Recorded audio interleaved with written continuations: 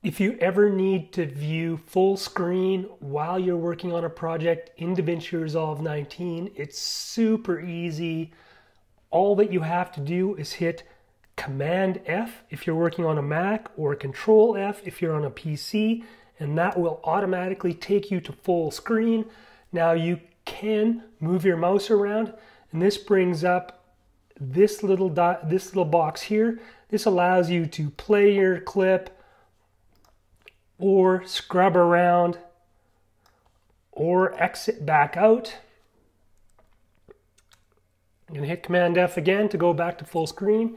You can also exit full screen by pressing the ESC button, or you can also hit Command F again, and that will take you out of full screen.